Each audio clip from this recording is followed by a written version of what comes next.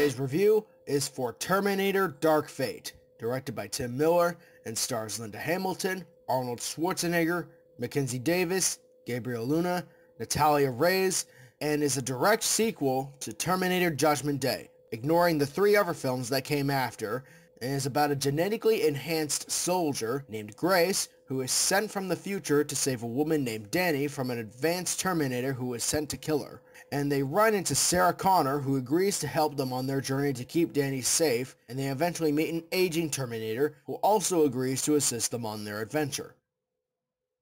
Now, I just want to do the usual and say that, of course, I think the original Terminator was a great movie, and its sequel, Judgment Day, is one of my favorite movies of all time. And while Terminator 3 Rise of the Machines wasn't as good, I did like it enough to consider it acceptable to the franchise. But yeah, I agree that Salvation and Genesis were pretty unimpressive and are easily the two worst films in the series. So when I heard that James Cameron will be teaming up with Deadpool director Tim Miller to make a sequel to fix the franchise by ignoring all the other movies that came after the second film, I wasn't that excited, but I was hoping that it could at least somewhat good, especially since Linda Hamilton was officially confirmed to return to the franchise after 28 years. And now I saw the film and, well, to be honest, I didn't really like it that much. It's honestly another not very good Terminator movie once again. I wouldn't necessarily say it's an all-around terrible movie, but it does lean close enough to being bad. Starting off with what I liked, Linda Hamilton returning as Sarah Connor, she was great. It was great to see her pick up some guns and just blowing Terminators away once again. They did a pretty good job at continuing her character from Terminator 2, and she was certainly one of the best parts of this entire movie. Also, of course, I should mention Arnold once again playing a Terminator is always a plus. Like, even if he's in a Terminator movie that's bad, like Terminator Genesis or something, you know that Arnold will always be the best part of it. I mean, I didn't like Genesis, but I thought he was easily the best part of that movie. It's such a shame that he wasn't actually in Salvation. That would have been great if he was. And yeah, he once again kills it in this movie. But this time, not only does he have some of the most humorous parts of the movie, but they even in a way tried to give him some pretty decent character development, which doesn't really serve too much to the overall story, but I do appreciate that they tried to do something a little bit more nuanced with this specific Terminator that Arnold plays in this movie. Also, I actually really liked the secondary main character, Grace.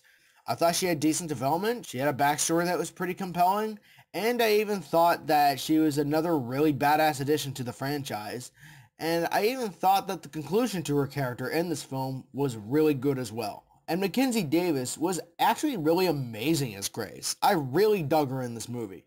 And sure, the action is a lot of fun. This film has some pretty amazing fight sequences. The best one in the whole movie being the final battle that takes place at this hydropower plant. It was amazing with the effects and choreography that was put into the scene, and definitely felt like the type of fighting you'd want to see in a Terminator movie. It was pretty amazing, I'm not gonna lie. But anyways, as for things I didn't like, there was quite a bit. For one thing, the character of Danny is not really that great of a character. She's supposed to be a young Sarah Connor in this film, but her character doesn't really have any kind of badass or emotional weight to her at all. I mean, there are a couple scenes of her that are tolerable, but she's overall just a really bland protagonist. Also, there are certain things about the movie that just didn't really make sense to me. And sadly, I can't say any of what that is because spoilers, but there were things about this movie I just didn't really fully understand. Now, maybe I just didn't get it on the first viewing, and if maybe I were to watch the movie again, it would make more sense. But for now, I didn't get it. It was pretty muddled. Also, I feel like the new Terminator antagonist, the Rev 9, played by Gabriel Luna, was sort of wasted potential. I mean, you have this new advanced Terminator, which actually, yeah, is essentially a rebooted male version of the TX from Terminator 3. But the one idea they had to make this Terminator much more deadly than the TX was that it can have its liquid metal actually separate from its endoskeleton, creating two Terminator bodies that can cooperate together. And that could make for a really threatening Terminator. But the Rev 9, it doesn't even really feel like that much of a threat, to be honest. Like, sure, he has some moments that are pretty cool, like where he separates his liquid from his endoskeleton, and when he uses said liquid metal to hack into computers. But there was never a moment where I was genuinely afraid of this thing. Yeah, I was disappointed by the Rev 9 in the end. Not to mention, the second biggest issue I have with this movie is, well, let's face it, it's basically the film basically tells the same story as the first two Terminator movies. You know what I'm talking about.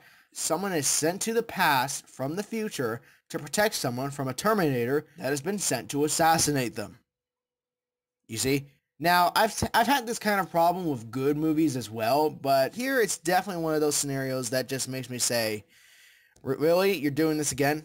Sometimes the characters in the movie even say certain things about that themselves as if that'll make it more acceptable, but it just doesn't. It didn't make me angry, but it's just easily the most simple thing they could do for this sequel. And finally, there's a key scene in this movie that actually genuinely pissed me off and made me question why they would do that. And I'm not going to talk about it in-depthly because this scene is actually the biggest spoiler of the movie. But yeah, this is a scene that genuinely made me angry and confused. I didn't know why they would do this. So yeah, despite enough positives I could mention, I did not think Terminator Dark Fate was that good.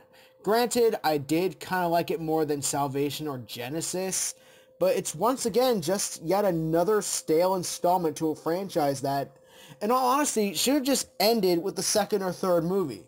It shouldn't have gone on to become this big saga that is worthy of like Star Wars or anything like that. It's really not worth it like that. It should have just stopped where it was necessary. Say whatever you want about Rise of the Machines, I personally thought that film did better justice to the franchise and even John Connor, and even had the pure perfect ending to the trilogy, and they had to remove that movie from the canon so they could make this, which honestly just really lets me down. I'm gonna give Terminator Dark Fate a 3 out of 10. Honestly, at this point, I've actually kind of grown tired of new Terminator movies, and it really should have just stopped at 3, or maybe at least 2. Whichever way you look at it. Well, I hope you guys enjoyed this review. I'll see you next time, and peace out.